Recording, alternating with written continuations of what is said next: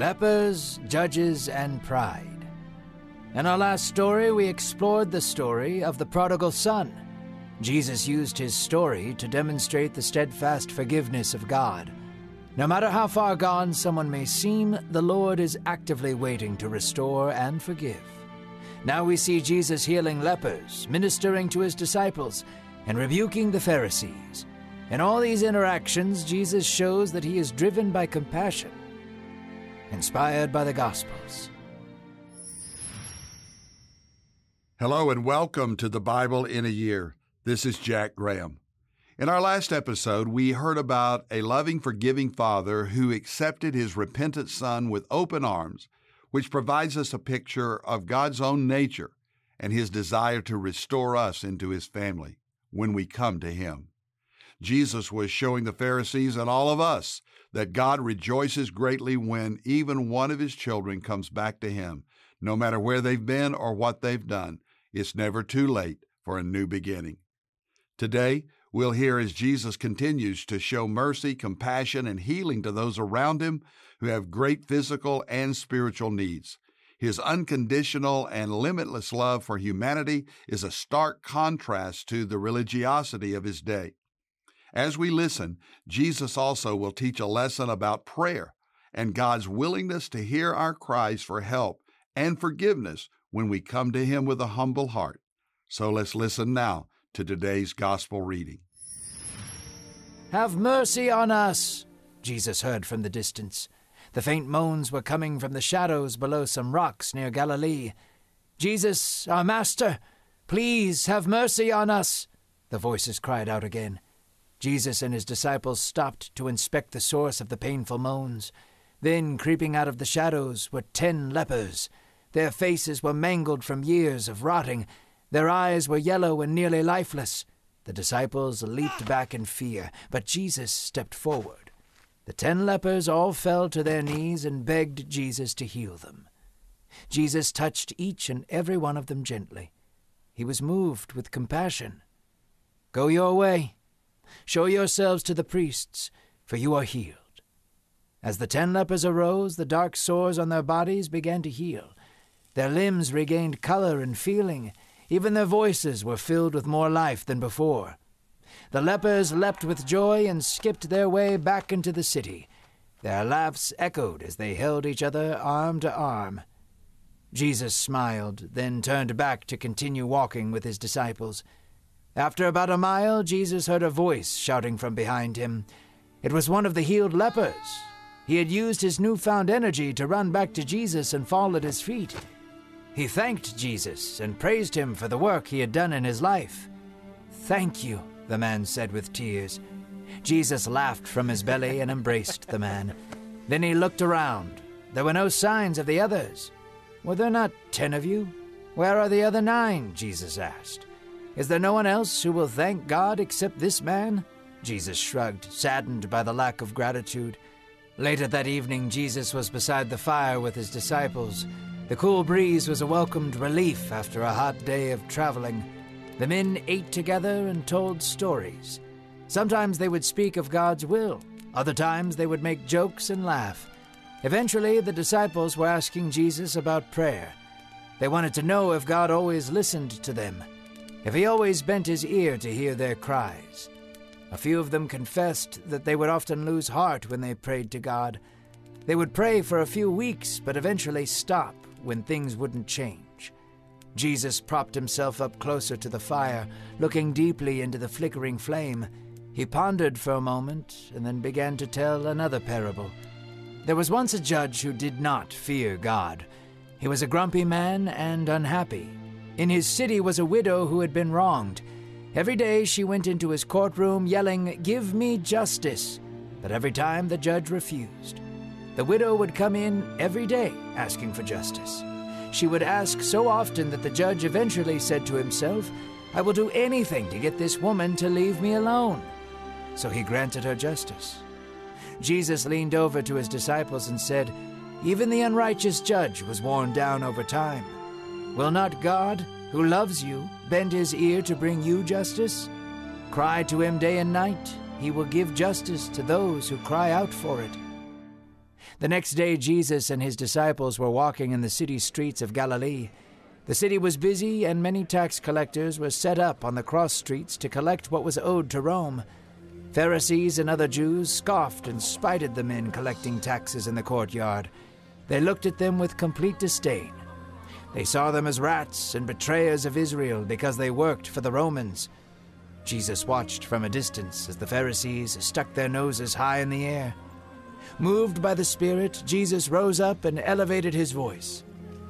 "Two men went to the temple to pray," he yelled. Jesus had a voice that drew attention. Everyone stopped to listen. Two men entered the temple. One of them was a Pharisee, the other was a tax collector.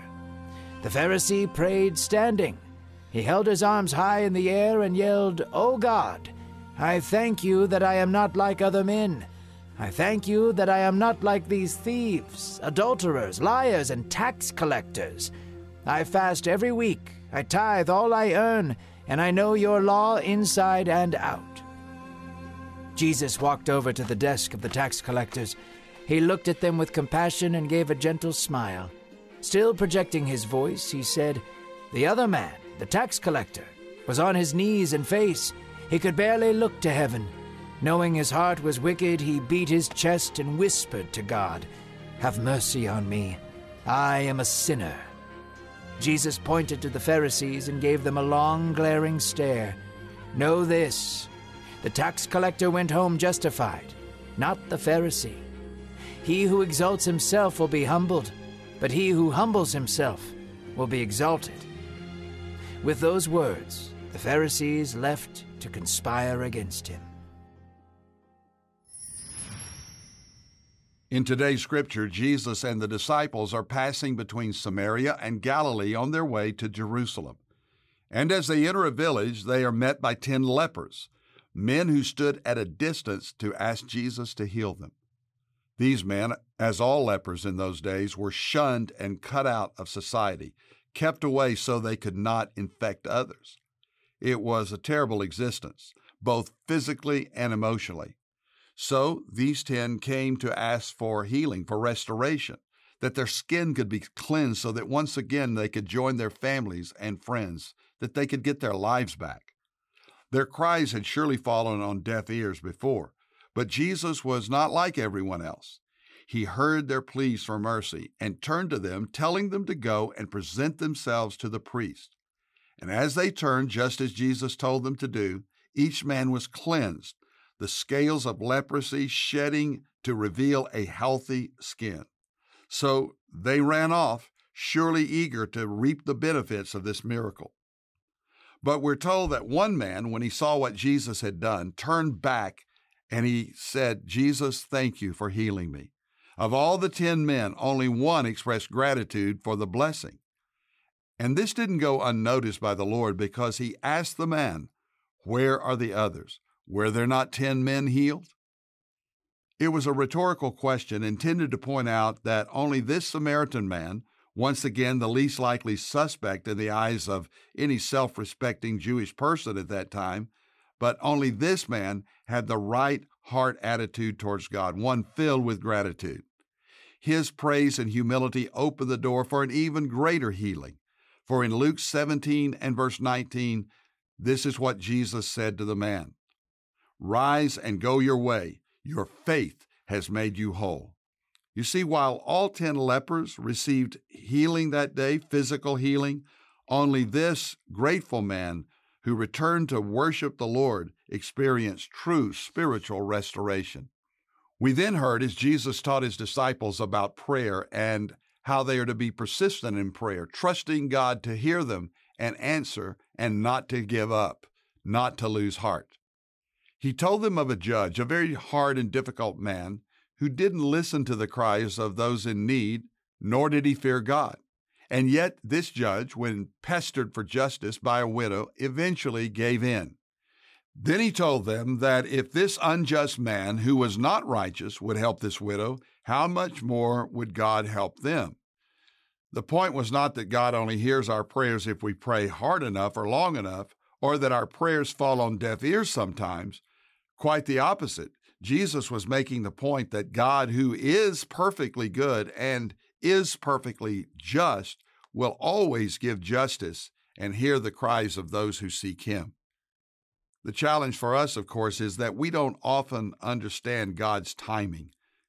But knowing that God loves us and is perfectly good, that His goodness and mercy follows us all the days of our lives, we know that when we pray, He hears us and cares for us, and in His own time and in His own way, He will answer us. But Jesus had more to say to the disciples about prayer, because they needed to understand the proper posture of prayer, the principles of prayer. He told them about two men, and once more the characters were cast in counterintuitive roles, a tax collector and a Pharisee, each going to the temple to pray. To all who heard this, they would have expected the model to be the righteous man, the Pharisee, who kept all the rules, the good man, so-called. The tax collector was a traitor and a cheat. He would never be a good example of prayer or anything else. Imagine the shock to the audience as Jesus told this story. The Pharisee stood proudly and spoke loudly, telling God everything about himself that made him better than sinners like the tax collector, reminding God why he had every right to be blessed.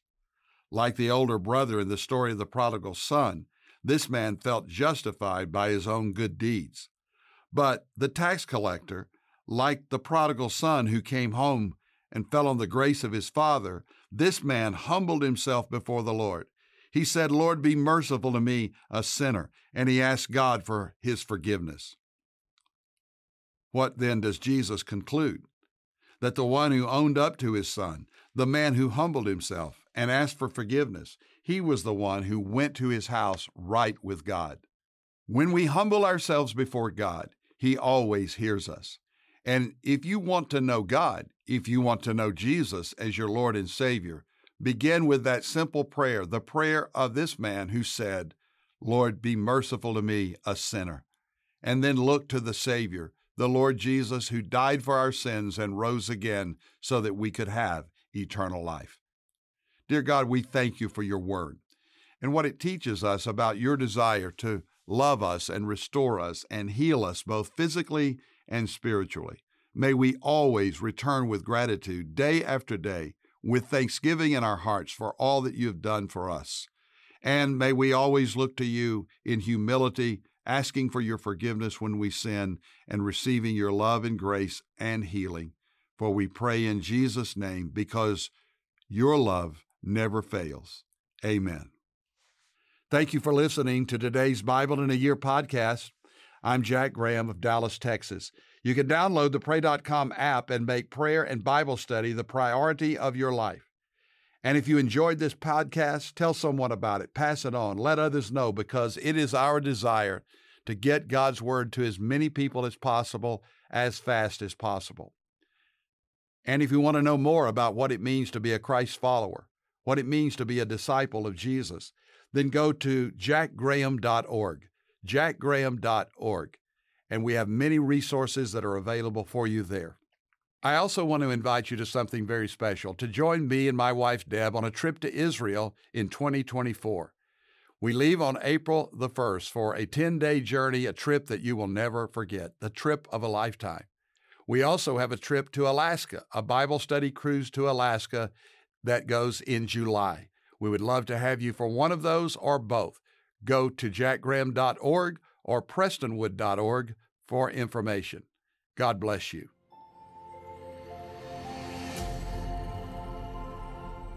This episode is sponsored by MediShare, an innovative healthcare solution for Christians to save money without sacrificing quality.